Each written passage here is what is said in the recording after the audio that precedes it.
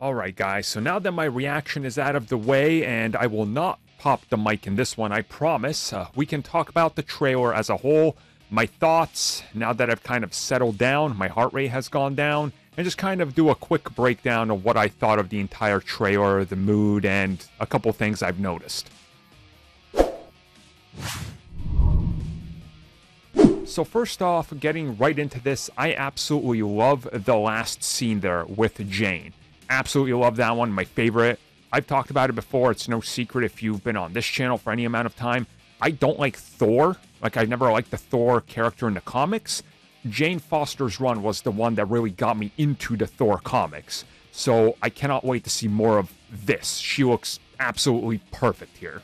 Again, we need to see better lighting in the full-on armor, but I love what it looks like in this one scene.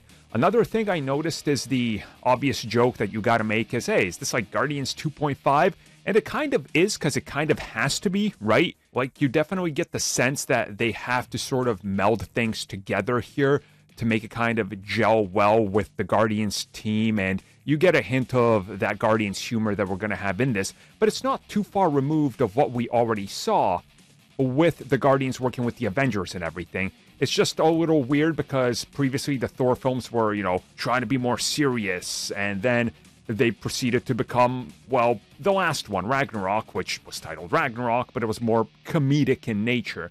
We get a bigger sense of, I think, adventure scale, this whole Thor becoming his own character in this, which I really appreciate, and obviously it looks like he's gonna have to go on this, like, self-discovery, self-fulfilling journey in this, that it looks like it's going to take him far and wide across the universe, specifically to the pantheon of different gods. I mean, we see Zeus in this clearly, gives me hopes that maybe Hercules is going to be introduced in this, because we've heard that rumor. The worlds here look different. The, approach to everything looks like something we haven't seen in the MCU yet, in terms of, like, the color grading, the planets, the visuals, just what they're going for here. It looks like the most unique Thor thing yet, but also it kind of carves out its own little corner and niche of the Marvel Universe again.